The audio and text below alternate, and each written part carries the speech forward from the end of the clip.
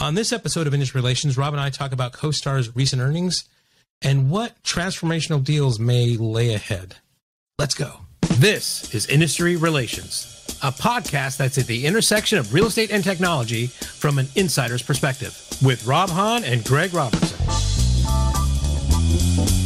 Hello, everybody, and welcome to another episode of Industry Relations, the podcast where we completely nerd out on the tiniest little detail about real estate. I am your co-host, the notorious Rob Hahn, and with me, as always, the fabulous Greg Robertson, ladies and gentlemen. Hola, Rob. Hola. How the hell are you? Did you change or something? I put on a different sweater, so even though we're recording these back to back, I thought I'd give the listeners a little different feel. I'm changing up. I'm keeping them guessing, Rob. That's right. I'm keeping them That's guessing. right. And what people will think is that I am so impoverished I can only afford one shirt. I think. Well, normally I idea. think you know this about me. I wear a black polo. I'm like, Steve Jobs. I quit trying to dress myself. So, yeah. Dude, there's something to be said for that, right? Just it's make awesome. all your clothes the same, Yeah, Zuckerberg did it. Einstein did it. It's just, I wake up, I got 10 of them, put a t-shirt on, put that on top, I'm done. It's awesome. Actually, I remember, that reminds me, the first job I had out of college was at a hedge fund called D.E. Shaw. And the founder and CEO, David Shaw, had this thing where he would wear mismatched socks.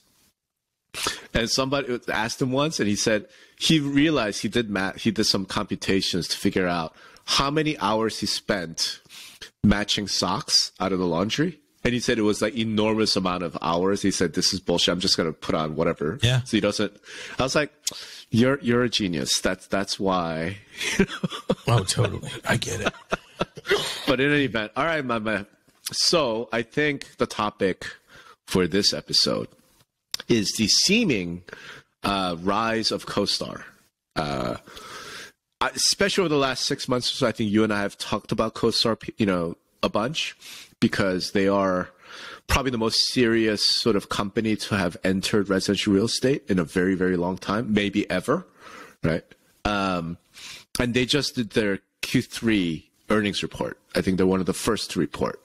And it was kind of mind-blowing. And there were some things that came out of it that I thought you and I should discuss. And I know, like previous episodes, we've always talked about CoStar in connection with like HomeSnap and the Broker Public Portal and all these things. Like that's obviously relevant as well, but really it's just looking at CoStar. So let me set the stage a little bit. I remember like when CoStar first entered back in I think it was last year, right? 2020 maybe, at the end of 2020. You and I talked about it, and I remember you saying that you thought they were doing this because they saw the commercial real estate was in for a fucking bruising. Yeah. Right? Because like COVID had happened, work from home, offices, like who the hell is using offices, right? Retail was getting hammered. Here we are in Q3 of 2022, and what I'm seeing is this bizarre thing where CoStar's just killing it, dude, right? Whereas residential real estate now is under massive pressure, right? So let me see if I could pull up the data real quick. Yeah, I mean, go ahead. Just a little bit of comment there. So, looking at my own company, with W&R and Lone Wolf and others, and then, reading something about, how much retail space is open in San Francisco. There was a big article about that. A lot of companies are caught in the thing where they have to pay their leases. Right. And let's think that this started in 2020. Relatively, if you have 5-year leases or sometimes 10 or whatever, they're not going to default on those things. So, but those floors are empty. Right. They're all looking for somebody to sublease or whatever else. So, right. I don't think it's very, something to kind of like be surprised by that CoStar hasn't felt the bite yet. I think, because this has happened, we were 2022, the pandemic was 2020, but, nobody's coming back, right? So I think I don't want to I don't know where you're going with this. I think they did have a great earnings and everything else, but I still don't think they're out of the woods. I'm not saying they're out, but okay. Like it just kind of blew my mind because I expected CoStar to be really hurting because of the crash, if you will, in commercial real estate. right? And instead, they're posting like 12% year-over-year increase in revenues. Their net income, they made $72 million in profit last quarter, right? You know, their EBITDA is 129. Like everything is up from a revenue perspective for CoStar, right? And obviously their main business is in commercial. Meanwhile, so one of the things I looked at was like, okay, what's the market cap of CoStar now, right? Right now, as we're recording this, their market cap is over $32 billion. Right. 2 years ago, when we were first starting to, maybe a year, 2 years, whatever, when CoStar kind of entered residential, I remember writing something saying, okay, look, CoStar's a very serious threat. They're a big boy, blah, blah, blah. But so is Zillow, right? And you talked about that, like Zillow's like the fucking king in residential real estate. And both companies are about the same. Both are about 25, 26 billion market cap. Now Zillow is around 7 billion. And CoStar's at 32. And I'm looking at this like, it's not like, okay, clearly we can talk about Zillow's iBuying thing. We could talk about some of that. But almost all of it, to me, is all about the residential real estate market, the housing market, doing what it's been doing, right? And investors have said, yeah, we don't want to have anything to do with residential housing.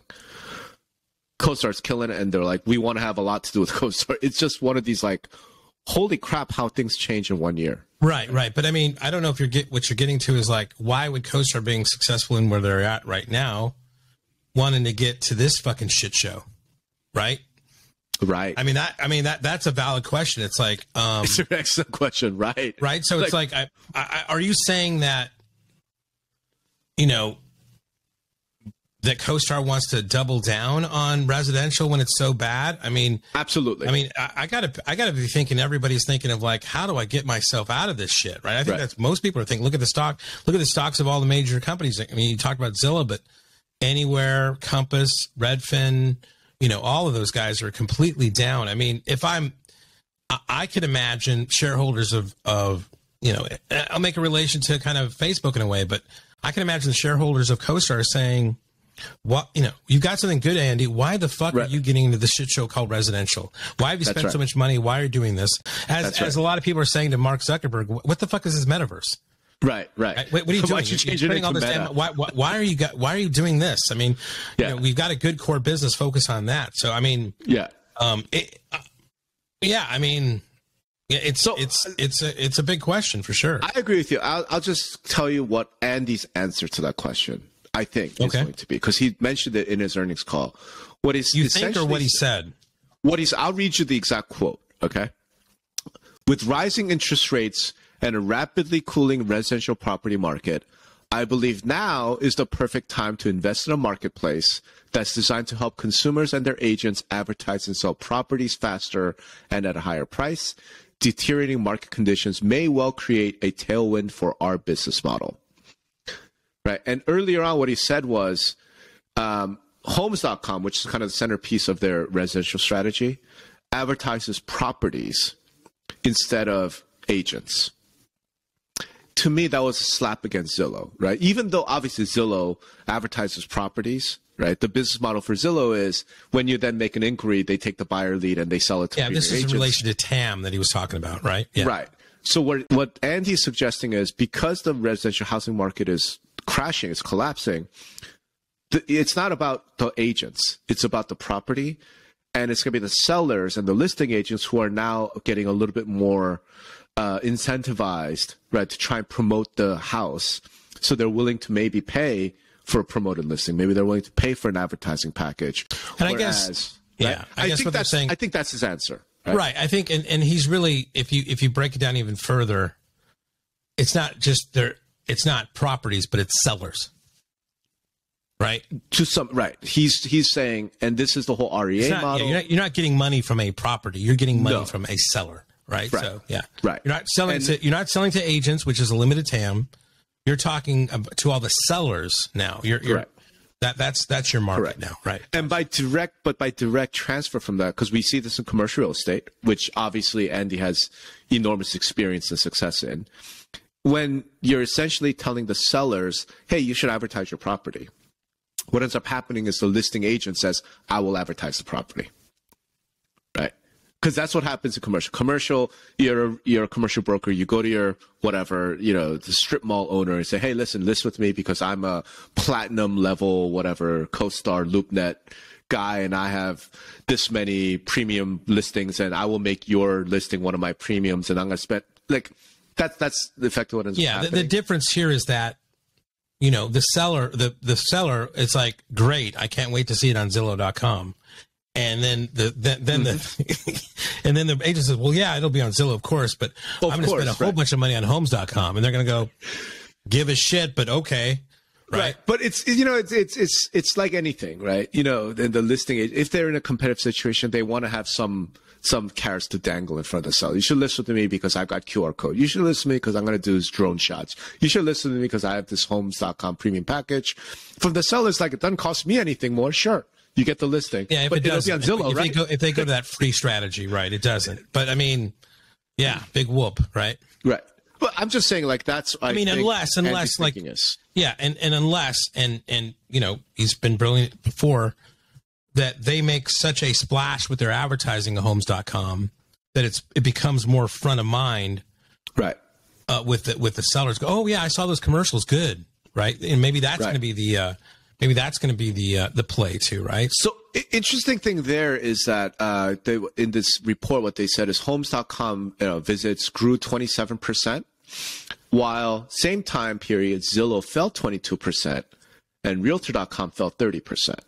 Right, that's what one thing he said, and what he said is Homes.com traffic visits up 27%. Now, here's the thing. So they went from 10,000 to, Exactly. Right. What he admitted is that we had a long way to go. And he recognizes, they're starting from a real low base versus Zillow and Realtor, but there is some significance of the fact that Zillow and Realtor fell.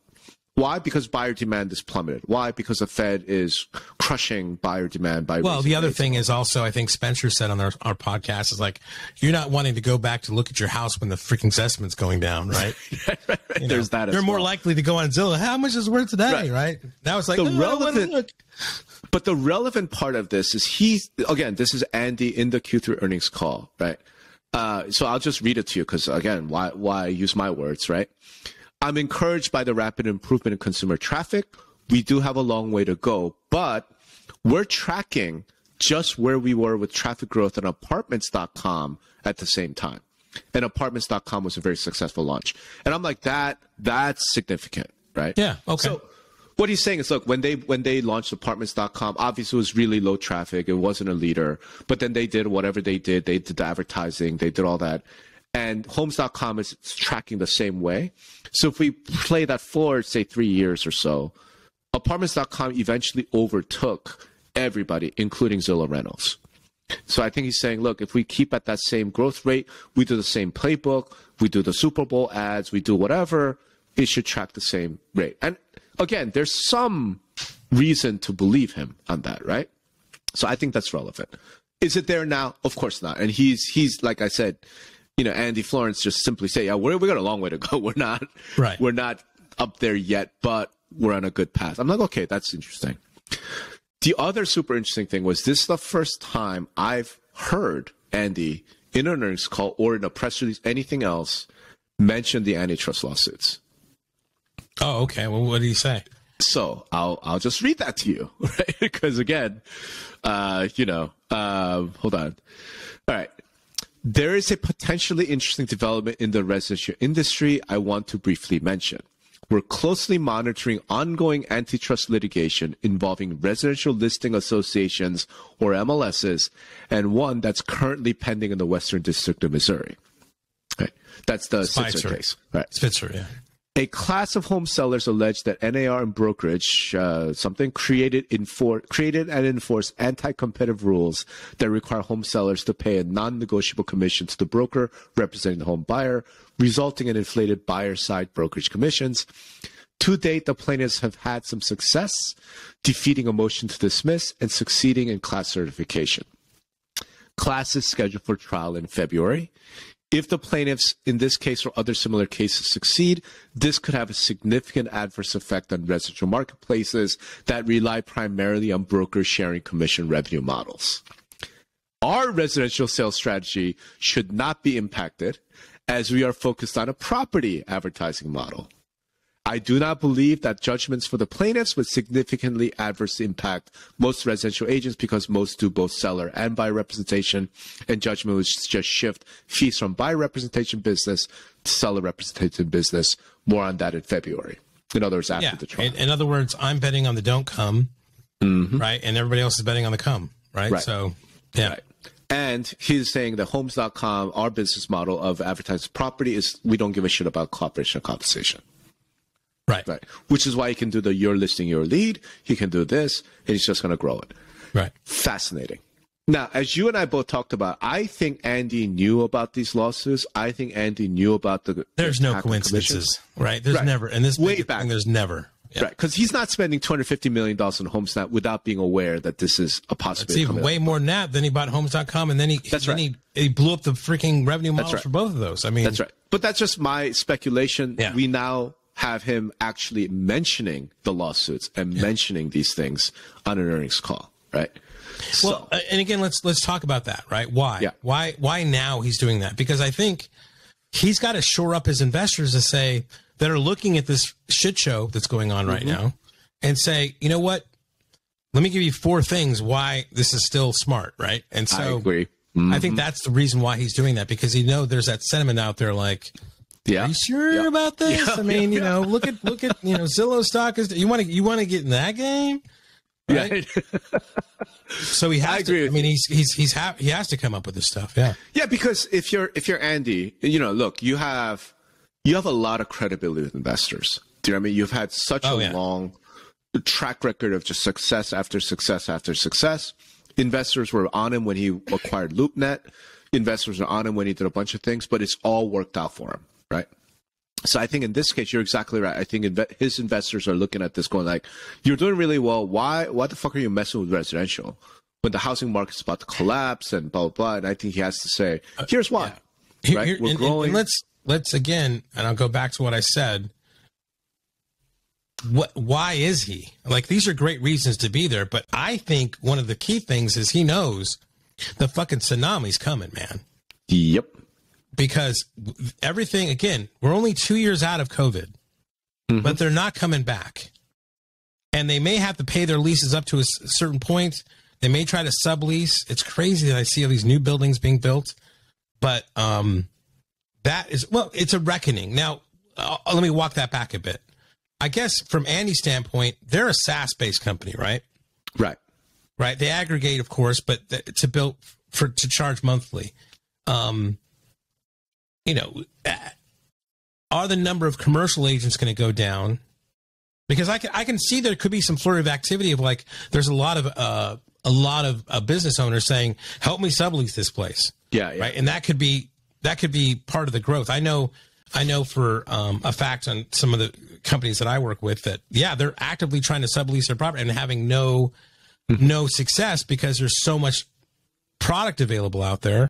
There's a rough time, but meanwhile, everybody's still paying, right? So, all right, so hold on.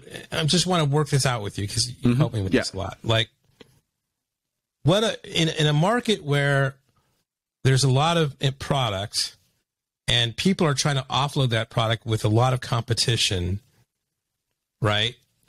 And you have these agents out there that try to do that for people. I mean, you know, that activity, that new activity of kind of trying to find buyers, subletters in a sense, you know, that or purchasers, like, I got to get out of this. You got to believe there's actually more of those people going on than a normal market because, but they might not be having success, but still that's going to up the subscriptions for CoStar because there's more activity out there, right? So a couple of things to think about that. How let me just finish with this. How closely is this kind of like nobody's coming back to work apocalypse really tied to CoStar's fortunes? I mean, how close is that? Number one, he's actually mentioned this. He said he thinks people are going to come back to work. That's crazy. Again, I'm just telling you that's what he believes. Because what he's saying is that's whistling through the graveyard. Maybe, but you know, there's some value, some justification for it. In other words, people are simply more productive when they're sitting in the office. Well, that's I think if you talk to any developer, they disagree with you. Maybe, but again, CoStar famously doesn't do work from home, right? like his own company. Right? No, you got to come. Of course, to the office. yeah. No, if you're repping this, you got to rep that. You got to do it. So that's one thing. To me, the bigger deal and why. So there's two other things to think about. One is because you mentioned our commercial agents are just going to leave, right? He has stats. It's like, no, they're retaining like 95% of their subscribers are sticking around. And I think there's a reason for it. Commercial agents are not the same as residential agents, right? You don't just go take a 20-hour class and then get your license and start slinging homes. You want to be a commercial agent, right? It's a much bigger deal. So once you get to a point where you can make a living as a commercial agent, chances are it's not the kind of thing you just kind of kick off to the side. You know what I mean? Especially if you're one of the big central business district, like those guys are less like real estate agents and much more like investment bankers, right? So I don't think you're going to see commercial agents leaving the industry because the market's down. They're just going to suck it up. Do they have any other source of other revenue sources beyond sales and working out rentals? Who? Commercial agents? Probably not the agents, but the brokerages will often do a lot of property management. Right, they'll do development. That's tied to like the property being used, right? I mean, property management, sure, but it's like leasing versus sales, right? No, but I mean, if I'm coming from the standpoint again that this is an apocalypse and nobody's coming back, so so that's the third point. The third point is I'm actually a little bit bullish on commercial real estate. Okay. In the following sense, I'm not bullish on office because I'm with you. I don't think work from home is like a passing fad. Right. I think it's actually a permanent thing. Where I'm a little bit bullish is industrial. Right. And that's an area where residential doesn't touch in the least bit. And I can't, like you and I talked about this, I think, the whole Congress, passing the chip production act. Okay. Well, now that's industrial. Right. So a lot of these commercial brokers, Amazon warehouses exactly. Right. I think they're going to be like, hey, we're going to onshore a lot of manufacturing. And it might start with computer chips. It's going to be automotive parts. It's going to be whatever. And then you look at like some of the global situation, like energy, right? Okay. Say we want to ship natural gas to Europe. We need to build natural gas terminals. And we need to build refineries. Like there's a lot of industrial so that's stuff that could interesting. happen. Yeah. So to me, I guess, and this is just my myopic and not really thinking about it.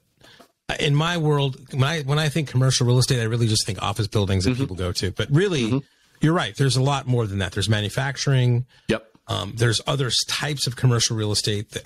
Malls. I guess malls is not a good example, but strip malls, warehouses, warehouses, those kind of things of whatever. I mean, I told you I've got my own kind of like industrial mixed use space that I'm running right now for. Storage. So I think I'm a little bit more bullish on commercial for that reason, right? That the world is changing, the economic system is changing. It's not so much about office and houses; it's much more about industrial factories, warehouses. Yeah. Having said that, why then is he jumping to residential? Right? Maybe it's a hedge, right? I think that he's jumping because he knows they're going to take a hit, and at least maybe it's a hit where. Maybe what he's trying to have leverage is that, what do they say? If you're not growing, you're dying, right? So if he can't show some consistent growth numbers, and he's not going to, he's probably thinking you're not going to see a lot of growth in the commercial space. Where is he else going to find growth? He's found growth at apartments.com. And so this is the next thing. Sure. Maybe he is. I think this is what's happening. It's like he knows going on. There's an end to this, whether it's an apocalypse or not, but it's not going to be as it was. It's not going to grow as it was. So we've got to do something here. Hey, everybody. I'm so happy to announce our newest sponsor, RentSpree. RentSpree is LA-based and is a provider of award-winning rental software that helps real estate agents, owners, and renters to simplify and automate the entire real estate rental process. From listing to lease, these guys have got it figured out. With nationwide coverage, RentSpree is an all-in-one platform is known for its easy and secure interface and suite of rental tools, including tenant screening, rent payments, marketing, and renter management. To date, RentSpree has partnered with over 250 of the most influential MLSs, associations, and brokerages, and they have over 1 million users throughout the U.S. That's great. In fact, they just announced a deal with the Miami Association of Realtors. This brings their agent count in Florida to over 120,000 agents, with over 600,000 total in the U.S. that is able to access RentSpree through their MLS or association. RentSpree is ranked 625th on the latest Inc. 5000 fastest growing companies list in 2022. Also, check out the show notes for rentspree.com. Thank you, Michael, and the entire RentSpree team for sponsoring Industry Relations. Rob and I really do appreciate it, so go visit rentspree.com today. Again, smart, right? Very smart. No, like I said, to me, unless and real estate's cyclical. I mean, you could argue this might be the best time to buy assets. I mean, Del Preti wrote that article about preys and predators, right? Let me float something by you, okay? Because I think you would. I don't know how you're gonna think, so I'll just float it by you. This is sort of the high level, like speculative bullshit, right? So, Hey, everybody, warning, speculative bullshit, trigger warning, all right? They should have known that by just pressing play here. So seriously, that is true. But remember how Zillow and CoStar were roughly the same valuation 2 years ago, around 25, 26 billion. All right. Zillow today is 7 billion, CoStar's 32 billion, right? Lots of reasons why. But when you take a big step back and go, okay, why? What happened? Right? One of the things I think we can say is the reason why CoStar has maintained so much strength, so much revenue growth is from their subscription business, because they don't buy and sell commercial real estate, right? They don't actually charge for leads to when you think about it, they really are just a MLS for commercial real estate. And commercial agents and brokers have to use it. You have to subscribe. You don't have a choice. So the real opportunity in the residential side, and now he's saying it's homes.com, it's display, it's our business model.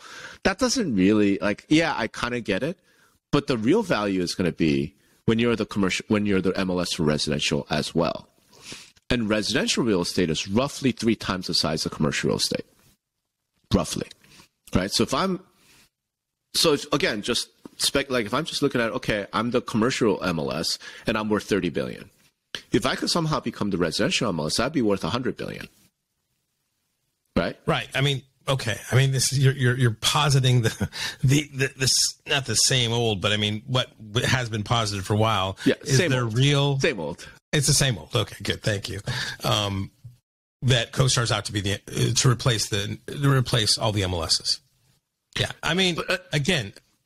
And again, no, here's the thing. I mean, let's you be very keep clear. coming up with valid reasons why that could be their strategy. Let's be very clear. CoStar's not out to replace them. Right? CoStar's out to be in position to pick up the pieces when they get smashed. If they get smashed. Right. If they get smashed. And I think if the asteroid hits. Correct. And I think the significance of him mentioning the antitrust lawsuits on this earnings call is he sort of alerting, hey, February, because he said the trial is scheduled for February. We'll revisit this in February. Right. I think he's letting his investors and Wall Street know, hey, there's this asteroid headed this way. It's going to hit and it's going to destroy a lot of shit, and we're going to be here. Yeah, I don't think I don't think he was making a necessarily threat to the MLS there. No, not at all. No, but again, I think his overall message was like, he's getting pressure of like, why the fuck you want to go to residential real estate, which is a shit show. Correct. Here's some reasons why, and gives them some pause to think about. I mean, he definitely threw them some raw steak to chew on for a while, for sure. That's right. I mean, again, smart guy. I mean, absolutely. Yeah. Now, let me read one part of this that really blew my mind, because this is the piece I thought I would like to kind of get your take on it.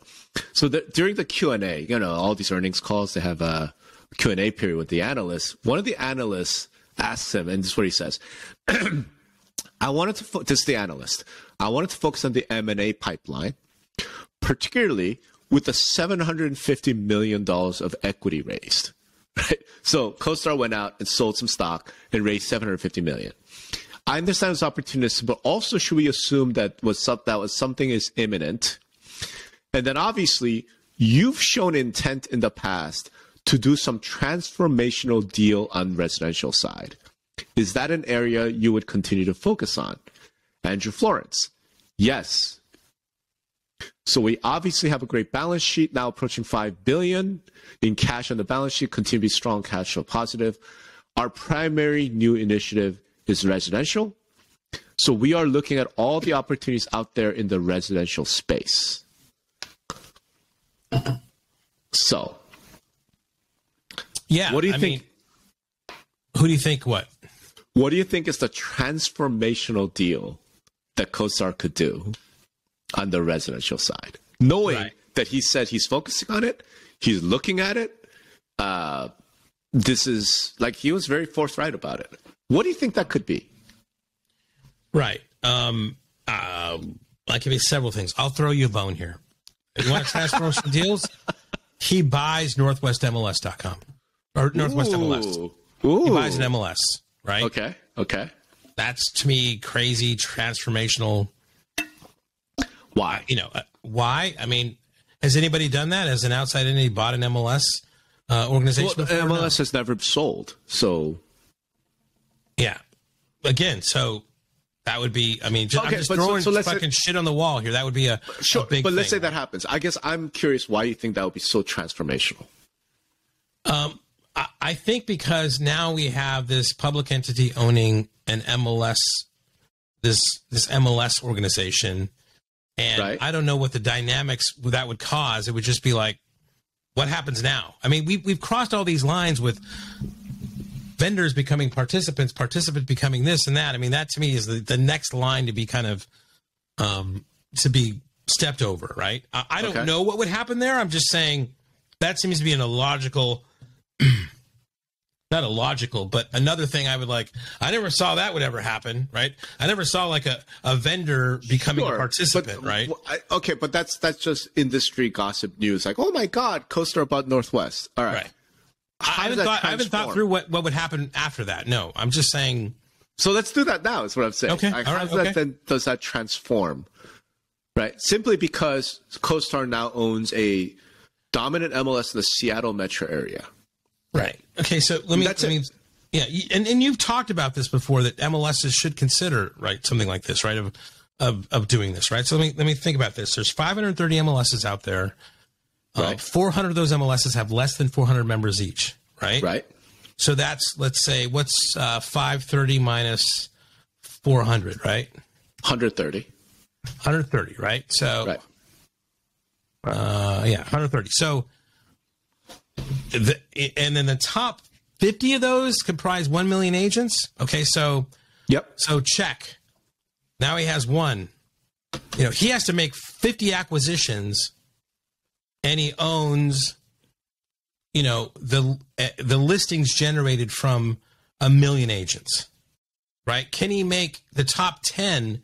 If he buys the top 10 MLSs, he will now have he will have the subscription model you're talking about. Yeah, but here, so time out. So I'm just spitballing. I'm not saying. I get you. Okay, I get you. This is us brainstorming. Okay, because that's what we do on industry relations. Northwest MLS, I think you said that specific because they're broker owned. Right, I did. CRMLS is association owned, so that's a different animal. Yeah, right. But so I'm like, okay, so fine. CoStar comes in, buys Northwest MLS. Fuck it. They buy bunch of broker. They buy first FMLS down in Atlanta. They buy MLS Penn. MLS Penn, right? Yeah. Cool. How does that then transform? Because even if they then go to Bright and say, hey, Bright, we'll acquire you, the associations are probably not going to give that up. Right. Right? So. Okay, I was wrong. No, it's not that you're wrong. Yeah. It's not that you're wrong because you had something there. You said Northwest MLS like that. So what was I'm trying to flesh that out. I'm not saying you're wrong. There's something there. Like, why would that be? The reason I picked Northwest MLS is exactly what you said, because I was thinking they're broker owned, so that would be an easier target. I didn't think beyond that. I mean, just you're thinking of what would be the way that, at least I interpreted the way you posited it, was like, okay, what would be a crazy thing to happen that they could do? Right. Transformational. I mean, I'm just thinking crazy first. Transformational to me was the second thing. Right. So, okay, let's go back to that. I guess buying Zillow. Right? Yeah. I think that could be transformational because I think we both see, homes.com, thanks very much, but we got something better here, right? What else? Realtor.com. They could buy Realtor.com. Yeah. Right. They've said this before, but they have a brokerage with 10X. Right, so 10X could buy at the deflated stock price, fucking Compass, Sure. The largest, I mean, at the share price it is now, that's more of a freaking thing than, and 10X now is Compass. They're the largest per, I guess, dollar-wise brokerage in the country at a pretty fucking cheap price, right? You know, as far as the technology, this is, I'm going here somewhere now. Yeah. Compass has deflated their, I mean, just decimated their technology stack, right? Yeah. Well, Andy's good at, like he talks about, that's what we do here. We take this data and we build technology to help agents, you know, use this. He's obviously working on that so that their technology problems could kind of go away, because they have a whole new department that's doing that, those kind of things, and working on those things right now. Mm-hmm. You know, and that's, again, you know, it wouldn't be the first time that a CEO has backtracked on something they said. Let's say, like, I'm not going to be a broker. We'll never be a broker, right? So that would be transformational, and give them a, you know, a good, a fair thing there. What else would be transformational? You know, could they go in with some of the plaintiffs? I doubt it. They're not a party. Yeah, they're not a party. Okay. Could they find somebody and fund another lawsuit that they're more in control of, right? With their attorneys. Could they do that? So I had an investor. So I asked an investor banker. Is that enough? I'm sorry. I don't. That's pretty good, man. Okay, and he gave me an answer that kind of go, oh, really? What? What he said was the Black Knight ICE deal. Okay. That we interviewed Saul Klein on. Yeah. Right? And neither of us could really understand what Saul was talking about. Yeah. Apparently, that's not closed. No, they didn't say it was going to close until next year. Right. And apparently it's undergoing a bunch of regulatory reviews and this, that, and the other thing. Yeah, so his deal was, there's a chance that CoStar comes in and just says, you know what? We'll just take that off your hands. Black Knight? Yeah. And ICE says, for enough money, like we're having trouble with this. And when they started that deal, residential real estate was super hot. Now it's not. So maybe the impact, price. Right? Maybe. So if CoStar comes in and says, look, we'll give you whatever, right? And we'll do some deal with you. Like it's, well, it's, you know, for that matter, that's a fucking great, that is, right? That is an interesting thing, because you think about it, having been part of like a few acquisitions, when you're in that period, no matter what you do, you get distracted. Right. And if that thing goes away, I don't know if there's a poison pill or some sort of breakup fee or something, but you know, the last thing you're thinking of is that you're going to have to do this on your own. So if some other suitor comes in and wants to make that thing happen, they've got a pretty good chance of taking that asset over. Now, what I'm curious about is Intercontinental Exchange, right? Because that's ICE. Nice. Continental ICE, baby. Let's see. Dun, dun, dun, what is dun, their dun, market cap? Dun, dun, dun, dun, dun, dun, dun. Well, don't they own the market? They're bigger. ICE market cap is $54 billion. Oh yeah, absolutely they're huge. So what if CoStar? Well, I mean, and this is not ICE so crazy, because, as you said, they tried to buy CoStar, CoreLogic, right? So this is right in their wheelhouse, right? Yeah, and it wouldn't be residential, so but I could easily see maybe something like, ICE allows CoStar to acquire Black Knight. In exchange, ICE takes a 20% stake in CoStar. That could be transformational. But why would that be transformational? Because now CoStar would own public records as well as an MLS vendor, right? Right. They got, I mean, but public records data is pretty easy to obtain anyway. Is it? Oh, you could pay Black Knight or CoreLogic, a monthly fee, and boom, you got it. I know, but there aren't that many vendors that supply it, right? There aren't that many companies that manage to really aggregate public records because it's such a pain in the ass, All right, so that could be transformational. It was just one of those things that got me thinking, and I was like, oh, Greg would love, just thinking what could be transformational. I like Northwest MLS, so maybe they buy an MLS. Maybe they acquire Black Knight. Are there any tech companies that could acquire that? I mean, I don't know. Yeah, I don't think so. Because I don't think it's a brokerage, right? Right. Because they've been around the commercial real estate for so long, they could have bought some commercial broker. They never did, right? Because they know that it will hurt their SaaS business. So I don't think it's a brokerage, but I could see it being like a big major tech company. Like, is there some tech company that would be more important than others, I guess, right? Well, I mean, if Like they're going down the MLS world, I mean, they could buy FBS. Could they buy Lone Wolf? They could buy Lone. I mean, Stone Point could. I mean, I guess every asset that Stone Point has is up for sale. Maybe Stone Point's fed up with CoreLogic and would sell. Go back and give it back to them, or sell it to them, or sell it at a profit. 30% premium. I don't know about that, right? Because I mean, I think Andy would be looking for some decreased prices from the place he was looking from before, right? True. So I don't think that would happen. I think Stone Point and other PE firms that have bought assets, they're still looking to grow that, and then go through this cycle, and then what about DocuSign? DocuSign? What's the market cap about DocuSign? I mean, let's see. DocuSign market cap $9.7 billion. Right? I mean, relatively small. Right? Is that over Zillow? What was Zillow? 7 or 7? No, 7. Wow, that's crazy, isn't it? Jesus. I know. Damn, how things have changed. Jeez. DocuSign could be interesting because it raised the same side of specter as when Zillow acquired Dotloop, right? Everybody was freaking out. Yeah, about but whatever happened with that, right? I know it was a nothing burger. Open Door. Well, they got the partnership with Zillow. They are the stock price is way hammered. Appreciated. Yeah. I don't know that I think that's more. I mean, if he's getting questions now, why are you getting into residential real estate? That's true. Right? Yeah. He would go, why are you getting into home flipping? I mean, that's true. Be that would be too tough to do. Too far. Yeah. I don't know, but okay, you're the reporter or the analyst. Who said the word transformational? The analyst. Yeah. So you're honing in on this word. Andy says yes. Right. Yeah. I mean, what else are you going to say? No, I'm not. Well, I mean, he could have said, "Listen, I don't know." He could have easily said, "I don't know what you mean by transformational," right? Well, I mean, but if I'm asked, would you consider buying a transformational? Of course, I would say yes. I mean, there's no other answer to than yes to that. You're exactly right.